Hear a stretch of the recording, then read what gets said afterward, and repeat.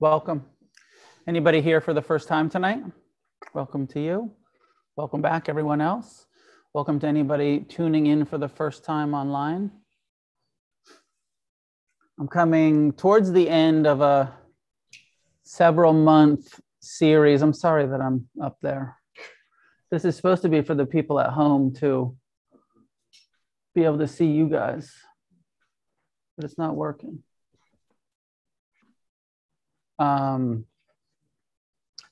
Several-month series on the life of the Buddha, the core teachings of the Buddha. We're on the Eightfold Path. And we're on the seventh factor of the Eightfold Path, which is the Buddha's teachings on mindfulness. When I wasn't here last week because I was away teaching a retreat, but the week before, I started with the first foundation of mindfulness, which is present time awareness, the definition of mindfulness, awareness of the physical body, and using the physical body as what we're paying attention to, being mindful of sensation, whether it's breath or posture or movement of the body.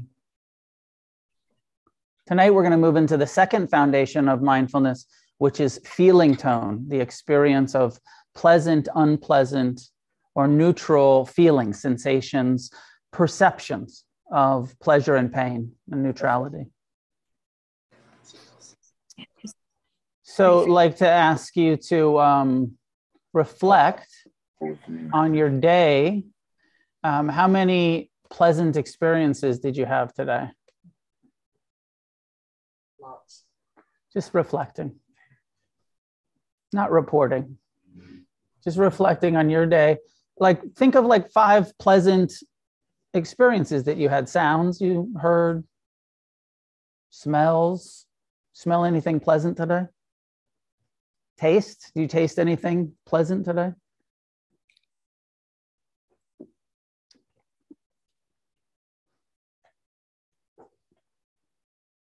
Pleasant sensations in your body. And now think of some unpleasant things you experienced today. Did you see anything unpleasant? Did you see something and you were just like, ooh, ouch. I don't want to fucking look at that. Did you hear anything that it was like, you know, to you it was unpleasant, some unpleasant sounds in the world, your environment?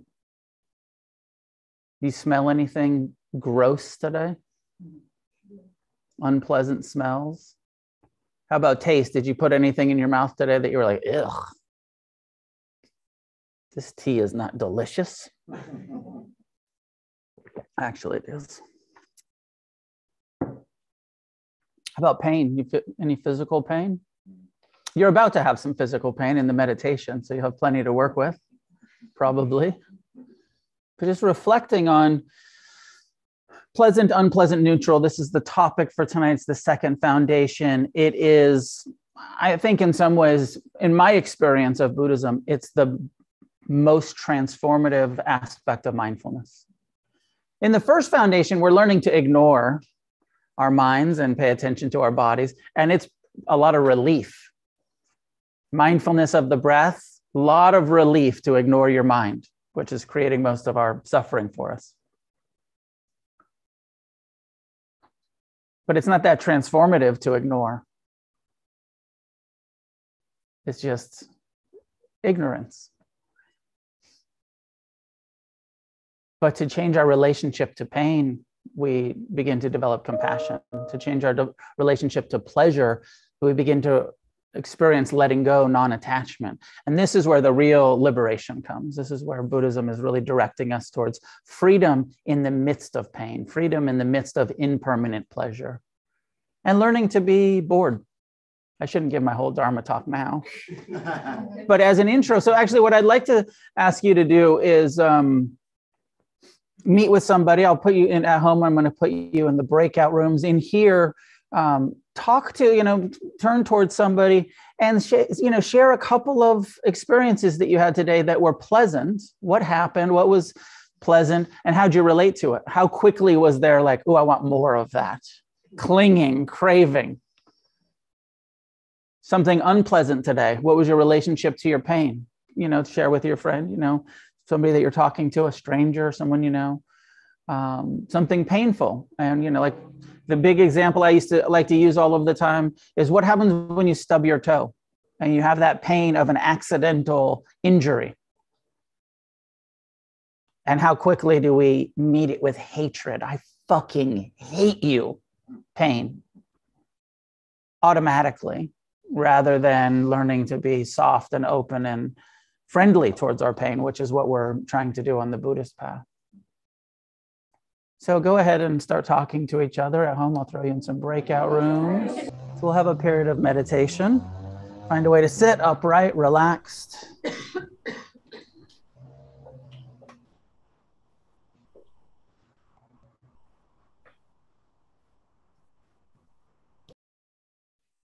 Taking a moment to settle into the posture, finding the appropriate way to sit that's upright, with a mostly straight spine, upright, but also relaxed, not too rigid, not too tense. Breathing in, feel the sensations that the breath creates. Breathing out, releasing any tension that you can, softening the jaw, shoulders, belly.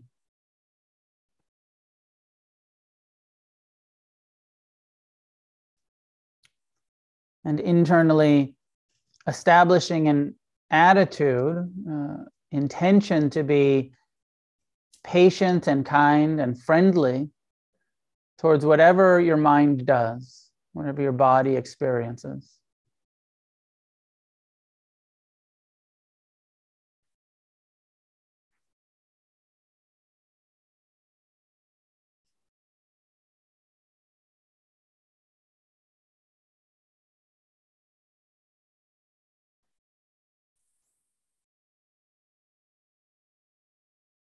Beginning for the first couple of minutes in simple body awareness, mindfulness of the breath, breathing in, know that you're breathing in. Breathing out, know that you're breathing out.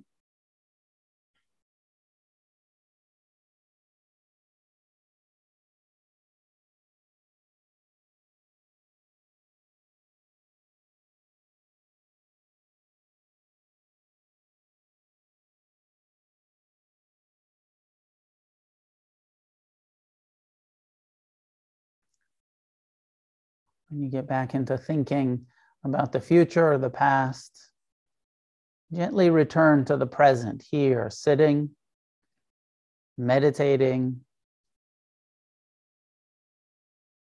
Feel the breath, feel the body sitting upright.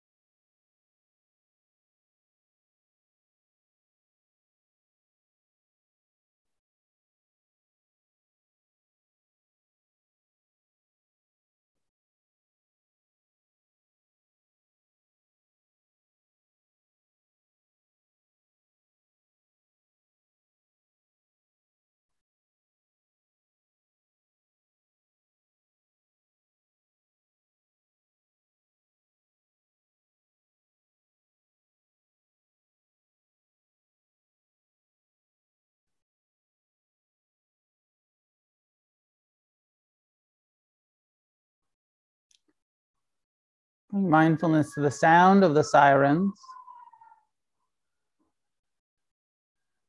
And investigate if it feels pleasant or unpleasant to hear the sirens as they pass. Perhaps neutral.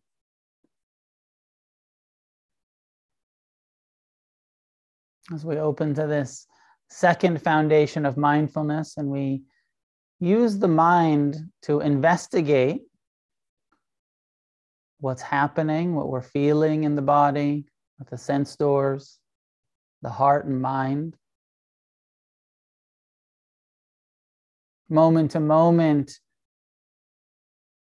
identifying what is pleasant in our direct experience, perceived as enjoyable,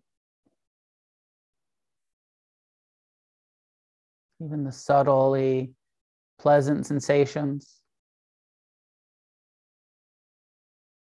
What is perceived as unpleasant, difficult to tolerate. Maybe even easy to tolerate, but still unpleasant, subtly annoying.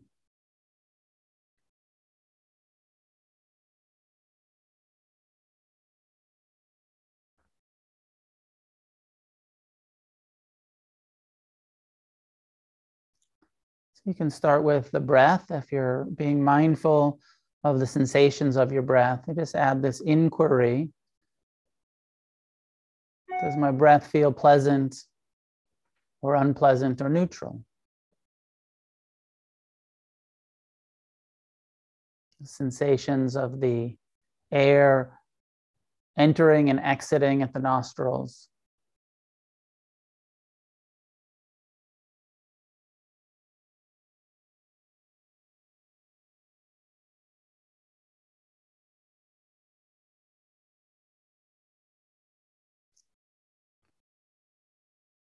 You can take a wider perspective and investigate your posture as you sit here on the cushion, the chair.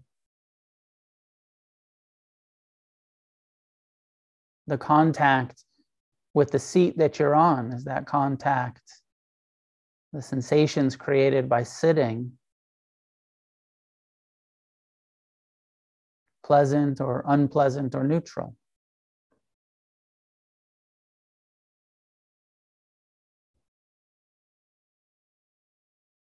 Starting in the body with the first foundation, exploring the feeling tone, investigating.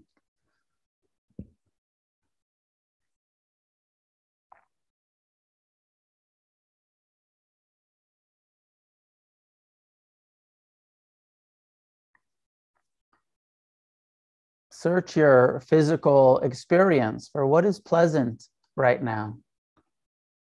What parts of the body feel comfortable, pleasurable? What part of the bodies begin to feel uncomfortable, painful?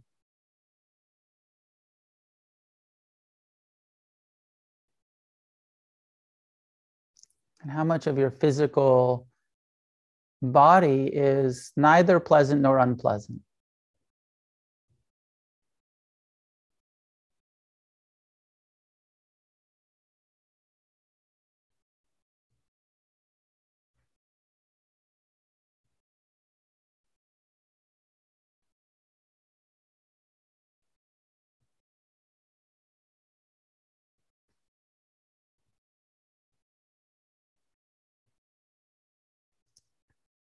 Here in the room, the air conditioning turning on is a good opportunity to investigate how the feeling of the coolness coming into the room is perceived. Some will feel it as pleasant, perceive it. Some will begin to feel cold, perceive it as unpleasant.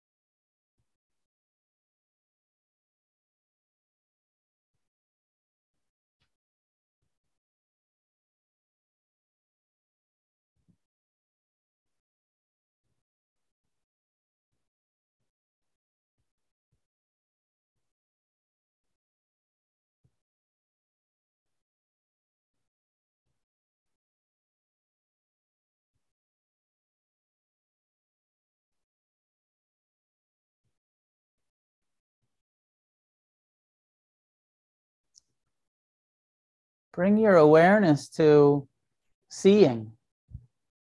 What's experienced behind the closed eyes? Do you see shape, color, just darkness?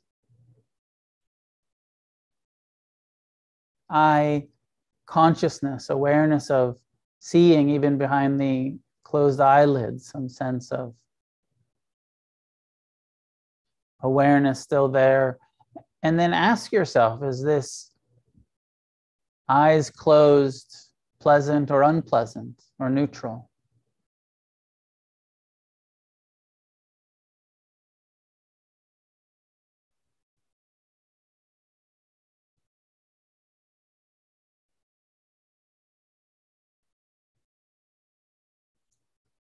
And then shift your mindfulness to hearing.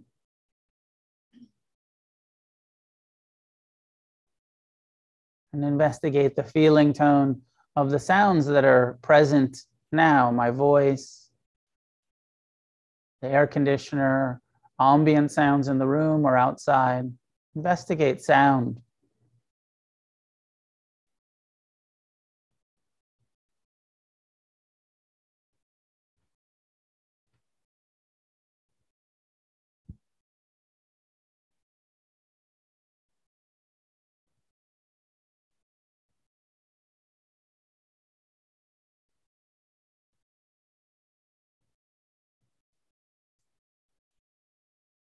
And then redirect your attention to the nose and mouth, smelling and tasting.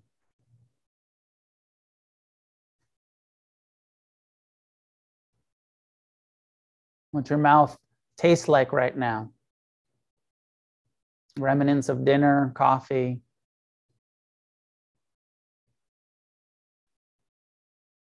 Pleasant, unpleasant, neutral. Are there any smells? What's this room that you're sitting in smell like? Pleasant, unpleasant, neutral.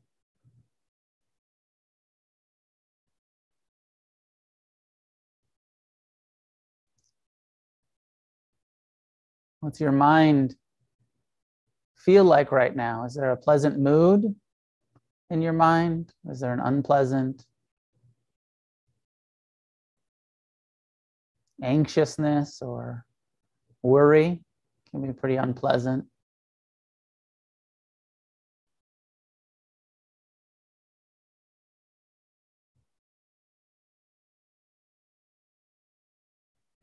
You can again scan your attention through your body, posture, how your hands are resting.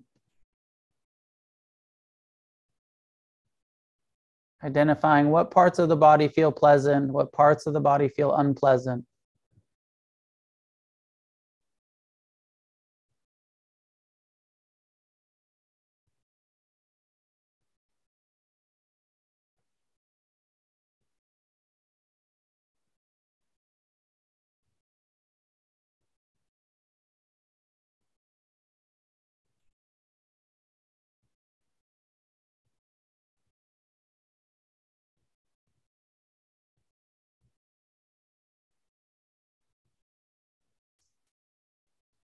I notice that I'm often clenching my jaw unconsciously, and when I bring mindfulness to it, I become aware of how unpleasant that is, and then when I release it,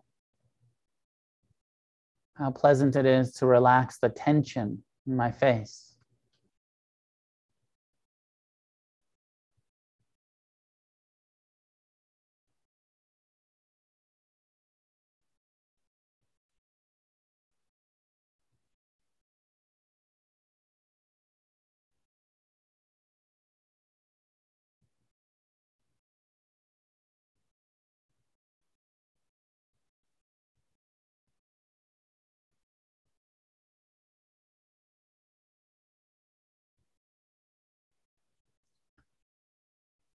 You get drawn into thinking about something rather than stopping the thought. Investigate. What kind of thought is this? Is it a pleasant thought? Is this a nice fantasy I got myself in? Some pleasant plan?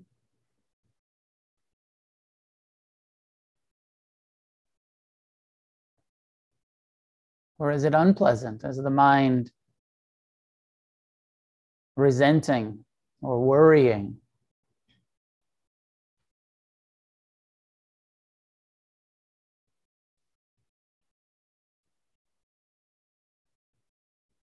Each thought has a feeling tone to it as well.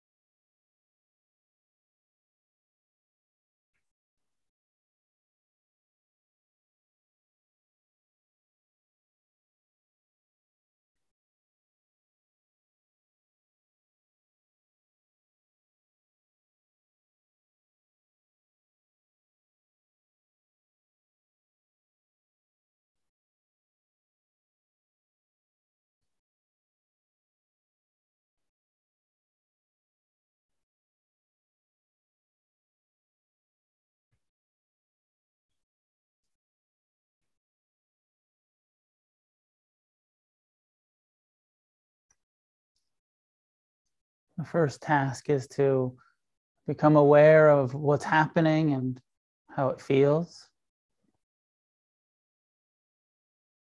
We begin to meet the pain with more tolerance and acceptance.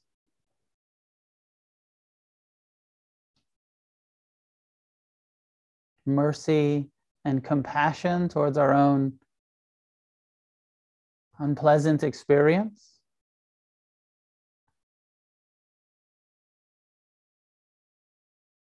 Try softening your belly, your jaw, your heart, whatever's happening right now that's unpleasant, as an act of compassion.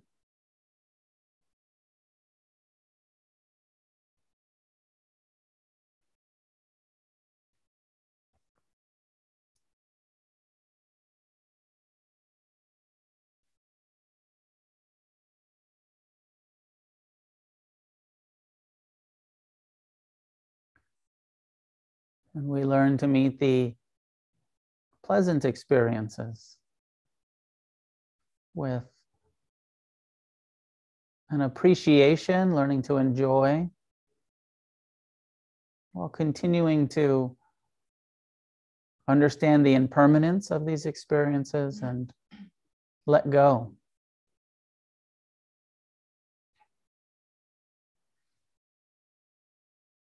Non-attached appreciation, over and over, letting go as you enjoy the arising and passing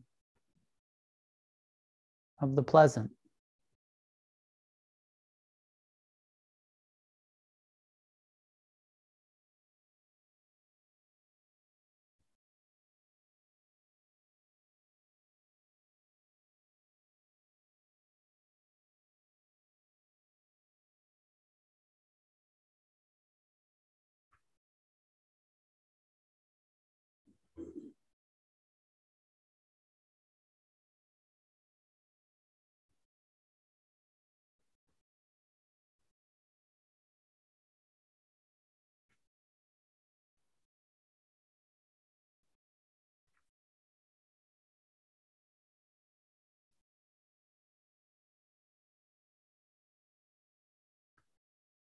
We get more and more awareness of our relationship to neutrality.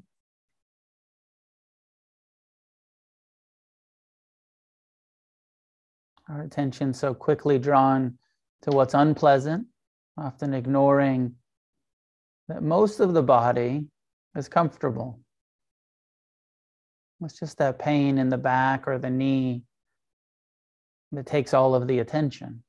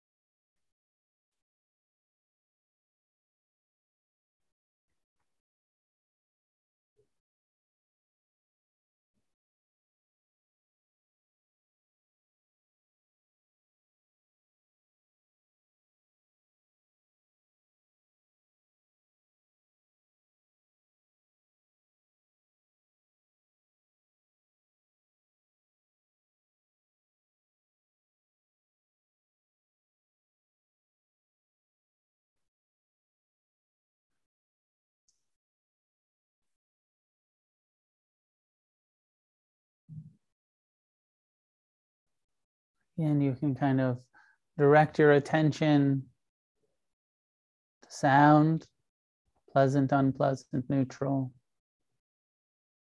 to seeing, smelling, tasting, the physical sensations, the emotional experience, and the mental activity. This human condition with these 6 sense doors, constantly processing information and perceiving it as pleasant, unpleasant, or neutral.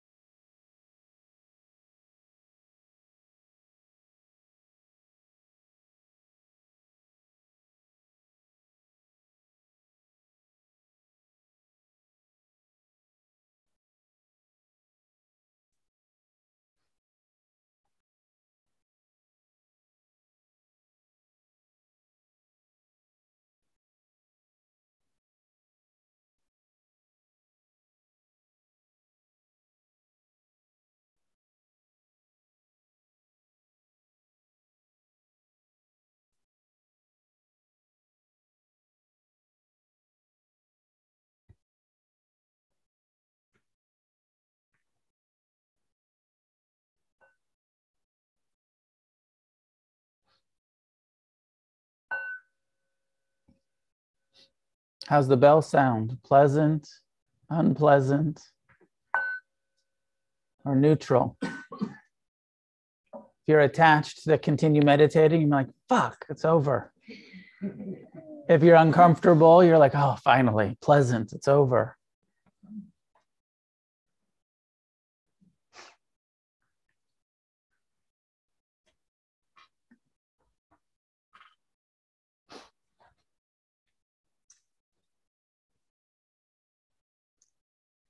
You get a sense, I mean, many of you have been meditating for a long time and you know this material well.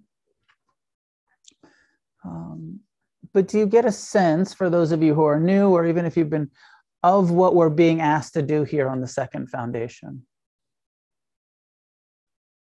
It's quite difficult, especially if you haven't been meditating long, or even if you have, depending on how gathered your attention is right now, to be able to actually focus and in on like, okay, what am I hearing, and what is the feeling tone of it, and what am I feeling in my body? And there's so many different sensations. Your toes feel so much different than your elbows.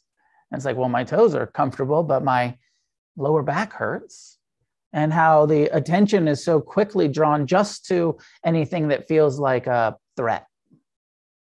That, survival instinct that is just interested in what's painful. I'm not really interested in the rest. Notice how your mind does that? Looking for, is there anything wrong here? So it's quite difficult to start really seeing, what is my relationship to neutrality? Because I'm never really very interested. The mind, the untrained mind, isn't very interested in neutrality. It's only kind of scanning for threat, or maybe craving for pleasure. Before I go into my lecture mode, any questions about the meditation instructions, or how to do this, how to work with this second level of mindfulness? And I want to say again, my opinion is that this is probably the most transformational aspect of mindfulness. This is where the freedom from suffering, it really comes from this level of the practice, changing our relationship to pleasant and unpleasant and neutrality.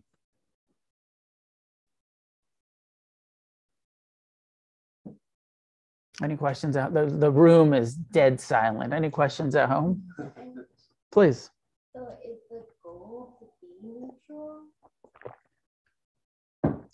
Well, neutral is not the way that we're talking about here, and sometimes the way it's translated is perceiving sensation, experience, phenomena.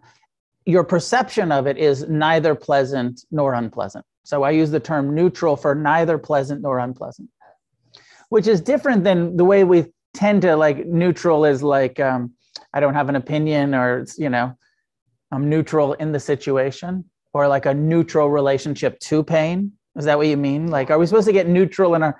Yeah. It's semantics, but we could say that the goal is to be at ease, not neutral.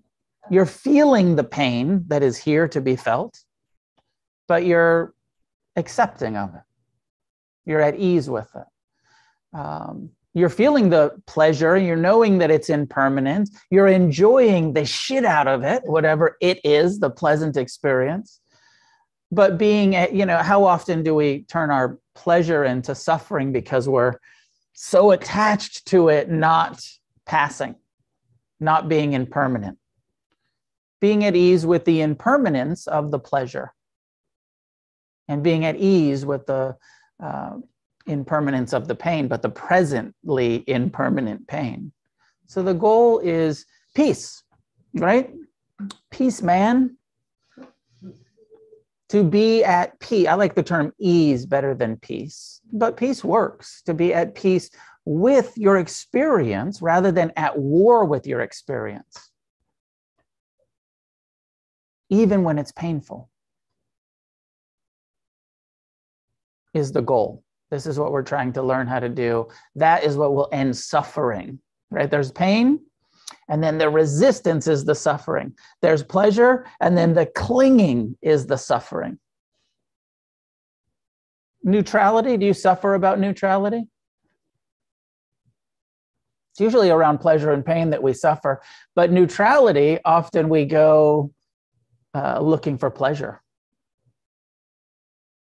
Yeah, it's sort of what we call boredom. You're just a little too comfortable and not quite tolerant of comfort and neutrality. So the mind goes looking for something pleasant to cling to crave for.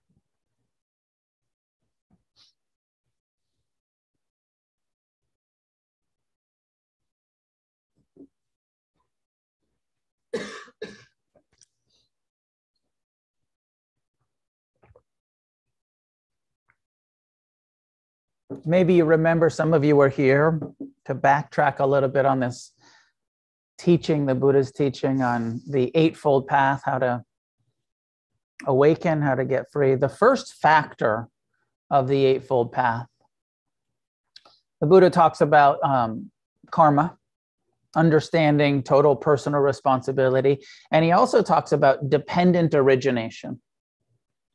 In order to free ourselves from suffering, we have to understand that all of our suffering is dependent on the causes and conditions that preceded it. And so part of the causes and conditions for us here as human beings is that, first of all, you took birth. It starts at birth. You took birth. And you took birth into a body that has these 6 sense doors: hearing and seeing and smelling and tasting and thinking, feeling.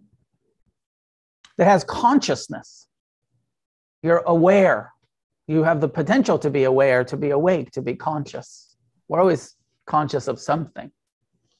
But so often we're running a sort of unconscious, self-centered life. But consciousness is here. And perception. And a lot of what we're doing in this meditation is, what is my perception? Am I perceiving this as pleasant, unpleasant, or neutral?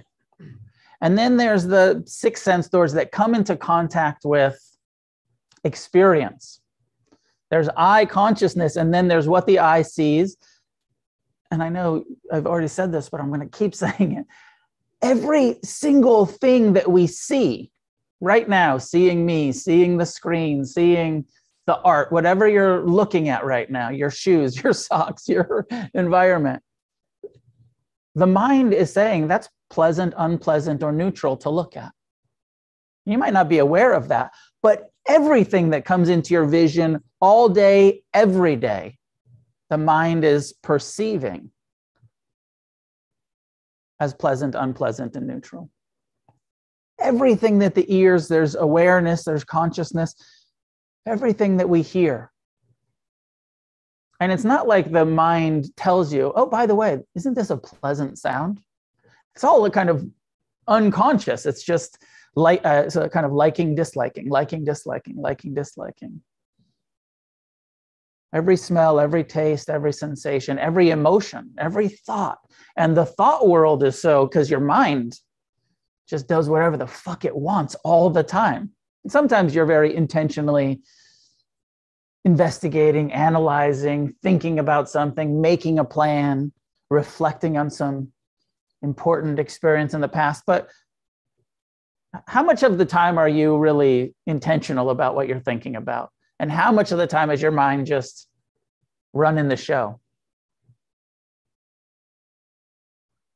The more you meditate, the more you start to see, like, oh, most of the time my mind's doing whatever the fuck it wants.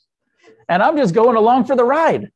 I wasn't really meaning to spend the last hour worried. I wasn't really meaning to spend the last, half of the day in fantasy about some future outcome. That's what my mind was doing, and I was just going with it.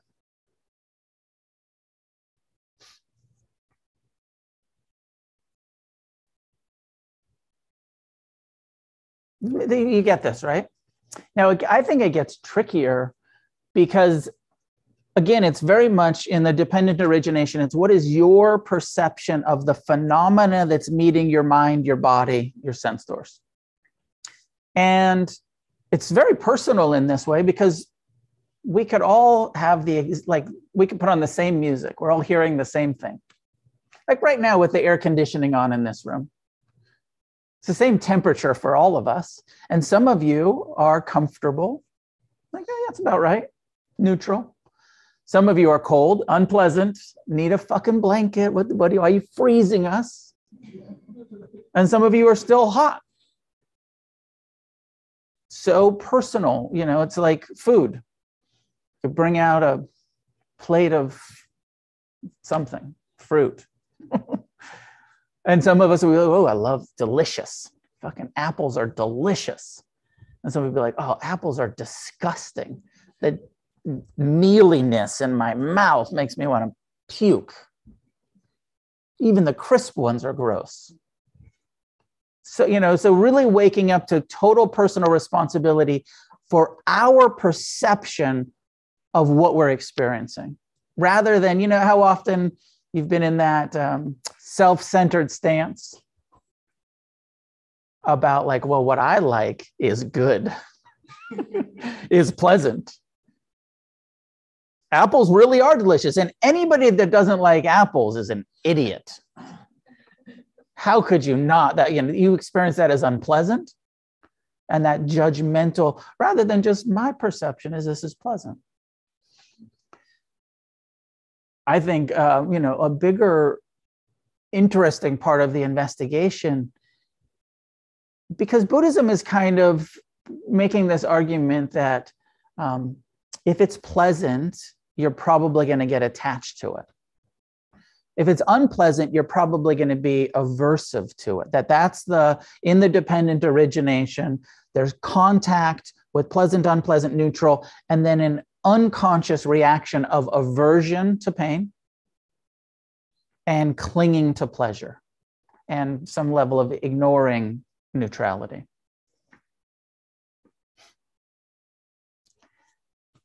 This feels a little complicated to me by the fact that on some level or another, some painful phenomena you might actually find pleasant. So it's painful and I'm averse to it. Many of us have quite a taste for the right kind of pain. For instance, your relationship to spicy food. Some of us love it when our mouth is on fire, painful, burning sensations. And like, oh, this is great. This hurts so much. I love it. Because that's what spicy, that's what spice is. It's pain receptors in the mouth and the body, but we experience it as pleasant. But someone else, you give them just a little bit of spice and their relationship to it is this is painful. There's nothing pleasant about ghost peppers at all. It's all pain.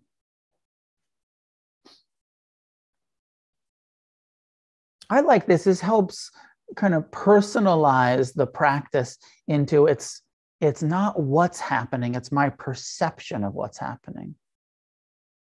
And that overarching truth of reality, of truth of Buddhism, which is that our happiness or unhappiness isn't about what we're experiencing.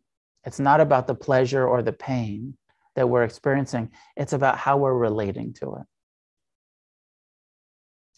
Does this make, do you know this? So this is one of the reasons why we focus so much on the second foundation and changing our relationship. Because the default is clinging and aversion. In the meditation, we bring our attention in and we start to increase our awareness of pleasant, unpleasant, neutral, bring it onto the radar, my eye is constantly doing that, my ears, my nose, my tongue. And, kind of breaking it down a little bit from that tendency that I think most of us have to just say, I don't like this, or I do like that, or I'm suffering about this, and kind of say like, oh, it's just what my eyes are experiencing, or just what the ears are experiencing, or my body's uncomfortable, but it's really pleasant music. My knees hurt, but my shoulders are totally relaxed. And seeing that all of these different things are happening simultaneously. And where are we giving our attention?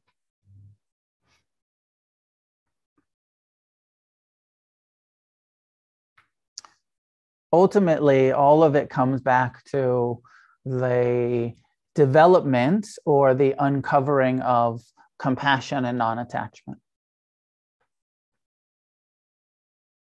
The solution is to be at ease. Compassion leads to ease with pain. It's one of the great things about doing sitting meditation. Did your body get a little uncomfortable tonight? Experience some unpleasant sensations? I hope you did.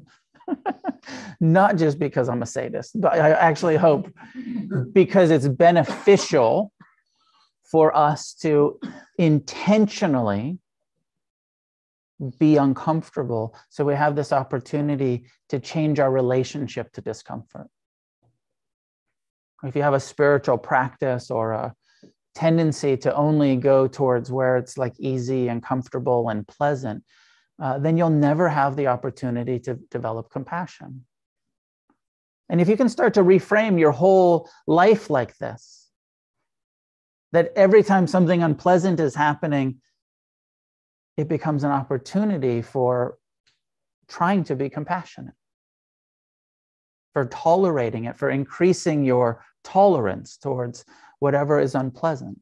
So in meditation, we do this intentional, I'm going to put myself in this posture that's going to be, hopefully stable and comfortable in the beginning, but it's going to get uncomfortable. If you sit here long enough, your ass is going to start to hurt.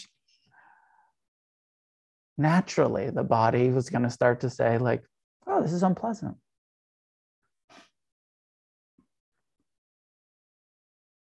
Tibetan Buddhists have a practice, and it's like a prayer, like an aspiration, like a daily intention where they ask for, they say, may I be met with the appropriate difficulties today, so that I have the opportunity to respond with compassion. Like praying for pain. What a different frame than us, which like unconsciously are saying like, I hope nothing difficult happens ever. I really hope that everything just goes my way and is pleasant, and I don't want any difficulty. No opportunities for me, please. And reframing it to like, I want to be free from suffering. I know that in order to be free from suffering, I have to develop compassion. So now every unpleasant sound, smell, taste, sensation, emotion, thought that arises in my mind that's unpleasant is an opportunity. Can I meet this with a bit more kindness, with a bit more mercy, with some forgiveness, with some compassion? And sometimes the way I say it, can I? Sometimes the answer is nope. And it's sort of a not yet. I can't yet. I'm not good at it. I'm not good at tolerance. I'm not good at compassion. I don't have that skill very well honed yet, but I'm going to keep trying. And that humility of failure, of like, I'm trying to be compassionate. It's not happening yet, but I'm going to keep trying to be compassionate towards this unpleasantness, whatever it is. That's the orientation of the Dharma, compassion for pain. And many of you have heard me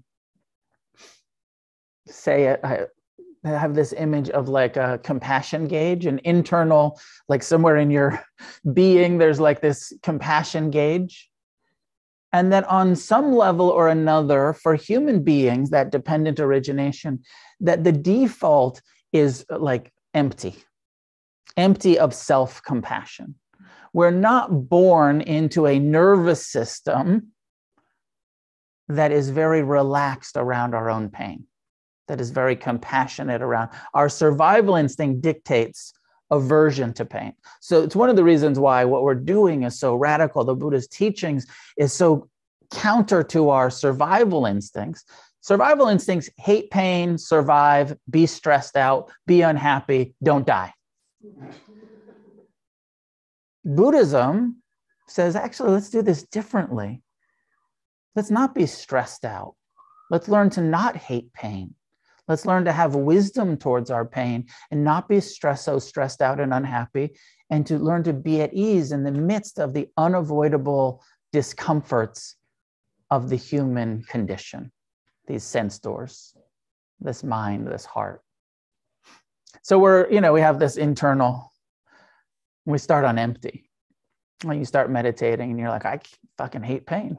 I'm uncomfortable and I hate this. And my mind, I hate it. And, all of the unpleasantness. And then it starts to, over the months and years of your meditation practice, you start to see, oh, I'm much more relaxed around pain now that I've been meditating regularly and turning towards it. And not only in our sitting meditation, but in our daily life. Like I'm stuck in traffic, rather than raging, oh, this is an opportunity for patience. Something unpleasant, I used the example earlier of when you accidentally hurt yourself. We do some of that intentionally in sitting meditation, but when you stub your toe or you slam your hand in the door or you burn yourself cooking or curling your hair or something, and some sensation, I'm curling my hair often, some unpleasant sensation. And immediately you see that aversive, ouch, and I hate this. And then the Dharma reminds us, oh, what if I relax into it? What if I use this as a practice for having some compassion towards my poor throbbing toe that I just jammed? So not just on the meditation cushion, but throughout our days. When you're in that difficult, maybe some conflict with someone, and using that as an opportunity, can I be more patient, more tolerant, more compassionate? And the gauge starts to shift. And my experience is that it shifts gradually over the decades of meditation, from empty to more and more ability to actually be tolerant and patient and kind.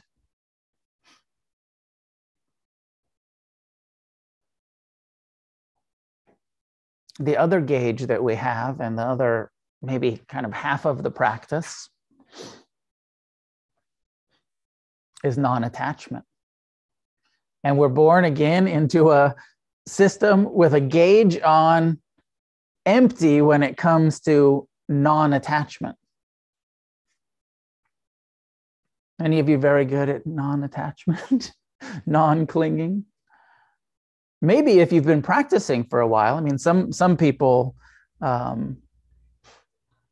are detached and dissociated, and it kind of looks like non-attachment, but it's just checked out. That's not the same thing.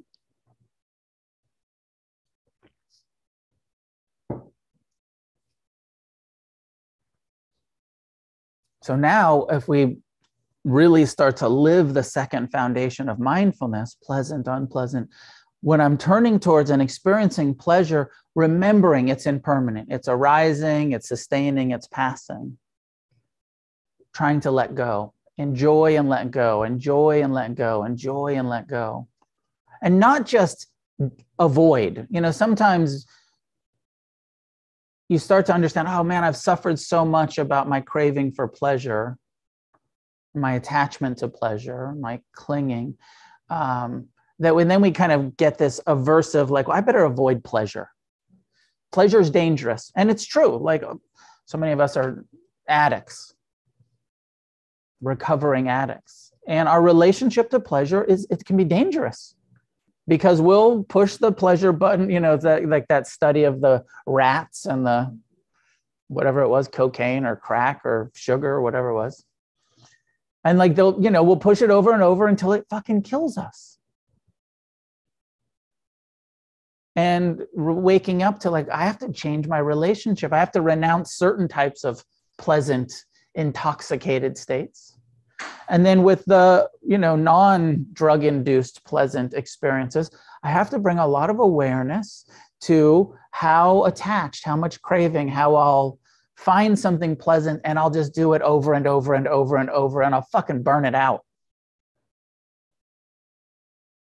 Whether it becomes another addiction or you're just eating ice cream every day and that becomes the new addiction, or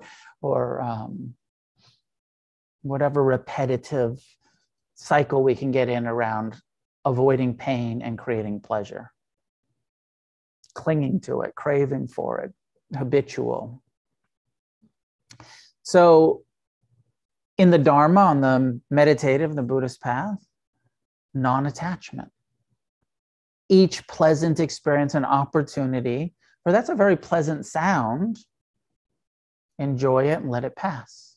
Notice the arising and the passing of that pleasant sound. It's really a pleasant image. I really like that art or that beach, the beach. I love it. It's so pleasant to be at the beach, but I don't get to live on the beach. I don't get to see the ocean every minute of the day. I still have to go to work. So enjoying the time that you get with it, but it's unpleasant. But it's impermanent. Cherishing the impermanence, non-attached appreciation. And that gauge starts to shift and you get better at letting go. Enjoying and letting go.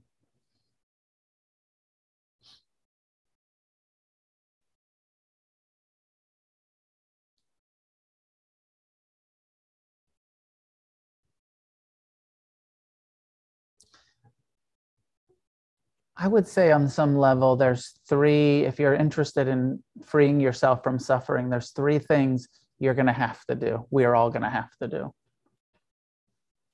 Compassion, non-attachment. And the third one, which isn't really the topic tonight, but I got to throw it in because I can't just say non-clinging and compassion. The third one is learn that this whole thing isn't as personal as we've been taking it. We have to break our self-centeredness.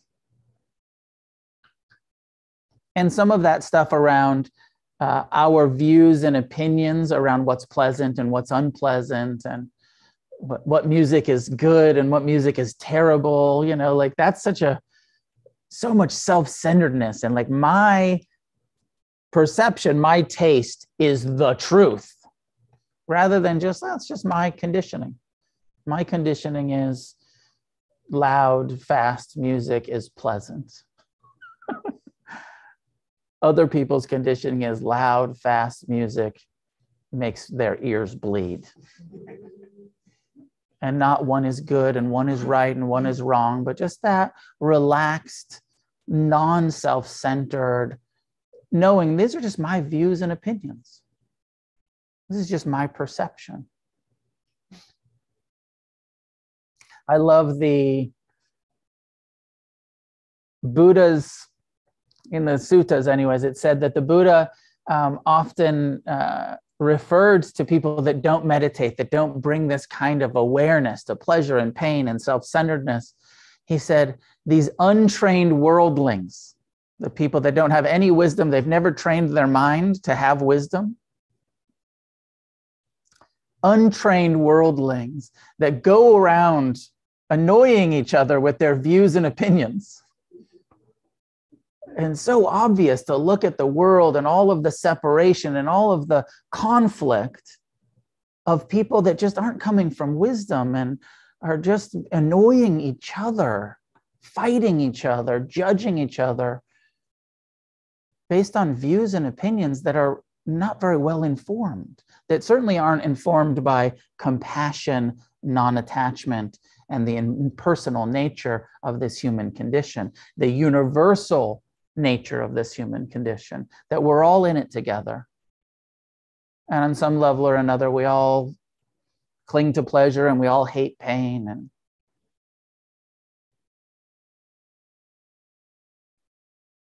And here we are trying our best to transform our relationship to it so we don't suffer so much.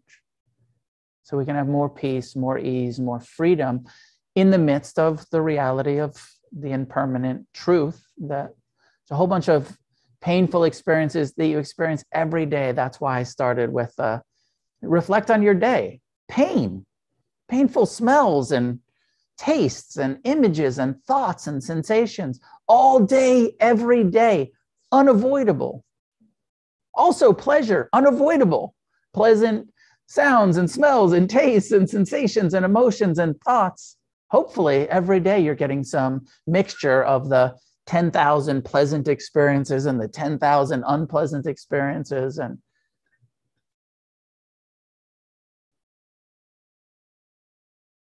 I'll leave it there for now. Any questions, comments about how to do this, live it, practice it? At home, you can raise your hand in the reactions button, please. Yeah, this was good. I just, for some reason, was thinking a lot about just a lot of what you said. It's good. It's important. At least for me, it's been. And like one thing that caught my attention, just kind of like a comment, was the unpleasant, pleasant, or neutral. And I'm like, is that true? So I started thinking about it. I'm like, if I'm just like walking through the day, and it's like, it seems to me like like once I bring attention to something, then it's sort of when I assign the value of being pleasant or unpleasant, which is like, it's purely subjective, I think. And so then I'm like, well, maybe I am assigning it pleasant, unpleasant subconsciously, but it seems like whenever I assign it, it's because I brought awareness to it, or at least I'm aware of it being unpleasant or unpleasant, which is interesting because it's all subjective. And then that kind of can like you're saying with like music, it's like I started thinking of how my taste in music has changed a lot over the years, because I used to only listen to like really angry like music, and then over the years I listen to more calm music, and that's more pleasant to me now, which is subjective. Yeah. And I like what you're saying, and of course it's subjective, but also there's a part of this that subjective sounds a little bit like we have choice. And part of what I think the Buddha is saying here is that it's happening, your perception, you're not choosing, I think I will enjoy this, or I think I will not enjoy this. It's happening all by itself. It's the conditionings of our life that create these subjective responses. But and as we transform, also all of a sudden, like you could like music that you used to hate, or you hate music that you used to like, but it's not like you're choosing that. Your nervous system has just sort of changed. Your perception has just sort of changed. And that's part of what can help us wake up to the impersonal. Subjective sounds like we can kind of control it and choose. I choose to like this. Try to like something that you don't like. It's just unpleasant until there's something in you that just shifts and says, oh, actually now this is okay. And we bring our awareness in, and it's happening without the second foundation. It's happening completely unconsciously. The more we bring awareness to it, the more we can start to influence our relationship to changing how we respond to pain and pleasure. But I don't know that we can change what we like and dislike, what those preferences are, what those. That seems to just sort of start to shift all by itself. Yeah, I agree with you. Yeah. And lastly, can I just say, and something that's like also been so important too is which I love about this teaching is that what was I just gonna say? Sorry. Turning towards like changing our relationship to it, because when I first started meditation, and I don't know if this helps anyone, I thought it was like you talk about it, I'm just looking for Zen, I'm looking for 5 minutes of Zen just to check out, and it works and it feels good.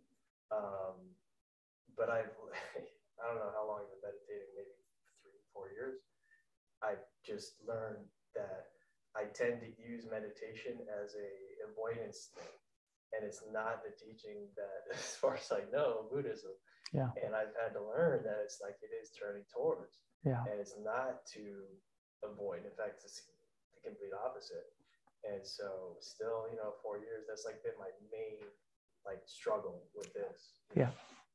So, but it's good news because it's good news. Yeah. And I think that, most of us would admit that same bias towards meditation, where you come in and you're like, I want meditation to feel good, and I want to zen out, I want to check out, and I want to temporarily avoid.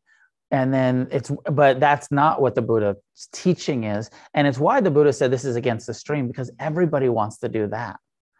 I want to avoid this shit. I don't want to feel my sorrow. I want to avoid it. I don't want to feel my pain. I want to meditate it away. And then you come to early Buddhism, where it's saying, like, learn to just be really fucking uncomfortable and non-reactive and compassionate towards it. So much harder, but also, as you're saying, so much more transformative. Take a question online. Casey, you still, unmute yourself and go for it. So my question actually goes really well with the last one.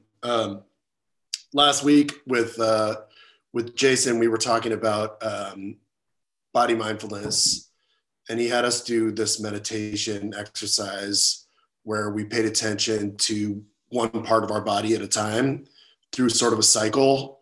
And I actually was doing that today a little bit as well, to try and maintain my grounding and that body mindfulness. And my question is, with the aversion and the clinging, do you have any suggestions, like, for in meditation, what's an approach to look at those things without sort of spiraling off into plans? And because that's, like, for me, I'm a little bit new to this, and it's once I start going down those roads of thinking about what makes me happy and what makes me angry or sad or upset, it's really easy to, like, sort of become unmoored a little bit and drift off. Let's, on a practical level, like, what's a way to sort of stay centered? Could everybody in the room hear? Yeah, question. On a practical level, Casey, it's impossible to stay. Yeah. So just, like, let go of that craving and clinging to stay. Your mind is going to take a long time to be trained enough, to be tamed enough to really stay and investigate. Mm-hmm. So so approach it with, like, I'm doing the right thing. I'm not that great at it yet. I'm going to keep returning to that body part that I'm focusing on, to the breath, the sensation, whatever part my practice isn't going to be staying. It's going to be consistently returning, because the reality is the attention's going to wander, and then it's going to come back. It's going to wander, and then we're going to bring it back. It's going to wander, and then we're going to bring it back. So just orient your whole practice. And this is not just for Casey, it's for all of us. Let go of the idea that you're going to perfectly concentrate all of your attention where you want it to, and it's not going to get back into the planning, remembering, hoping, fearing tendency of mind. That shit's going to happen over and over forever. and it's going to decrease, and you're going to get more stabilized. And over the years of your practice and the retreats that you'll do, and you'll see, like, 5 years from now, I'm a bit better at it. And 10 years from now, a bit more settled and a bit more ability to choose where I'm placing my attention. And 15 and 20, like, really think about this in, like, decades and half decades of improving. And those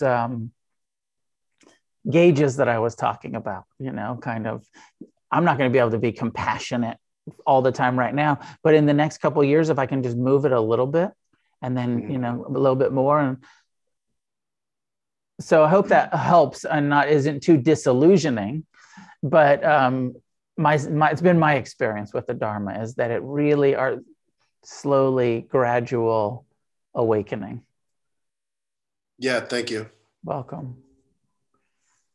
Maybe we'll leave it there for tonight. Good to see everybody. Thanks for being here. Try to, reframe your whole life. Pleasant as an opportunity for letting go. Unpleasant as an opportunity for compassion. And we'll start to move those internal dials towards more freedom. Announcement that I have. One is Classes Done by Donation Against the Stream is a nonprofit Buddhist organization that is supported by your generosity. Everybody's welcome here, regardless of ability to donate. But we have, expensive rent and some employee costs and, to do all of this. So please be as generous as you can. Please consider becoming a monthly supporter of Against the Stream, where you say, I want to just, give $25 or $50 or $100 a month to support the organization. Or when you drop into class, if you're on Zoom, please click through and make a donation to support the organization and to support me and my teachings. If you're here, you can make a donation in the bowl, or there's the Venmo QR code over there if you want to make a Venmo or PayPal donation. The Memorial Day Against the Stream, I'm teaching a 3-day silent Buddhist meditation retreat. It's in 4 weeks. Memorial Day weekend's coming up. We're already in fucking May. Here we are. And there's still room. So if you are thinking about coming, sign up, come sit for the weekend. You will move the dial a little bit more in doing a few days of retreat practice. I just came back. I was teaching a 7-day retreat in New Mexico for the last week. I got home today. And, we're sitting 8 times a day. We're walking 8 times a day. So like every day, you're getting more practice than you probably usually do in a week. Maybe, I don't know how much math you can do here, but maybe you're getting like 2 weeks of practice with the sitting practice and the walking practice and the per day. So like this 3-day retreat, you're getting like a month worth of Dharma download. Something like that. I don't know exactly. It doesn't really work like that, but I'm just saying it's a really great thing to do. Come to the retreat if you can. It's pretty full, but there is some room still. So try to join us for the Memorial Day retreat. And then I won't have another Against the Stream retreat until the fall. So it's May. And then October, there'll be a 7-day. We'll have a week-long retreat in the fall for Against the Stream. I think that's it. I'll see you next Monday. Hope you come back. May any goodness that is developed through our practice be gathered and shared outward in all directions with all beings. May each of us get as free as possible. And together may we create a positive change on this planet.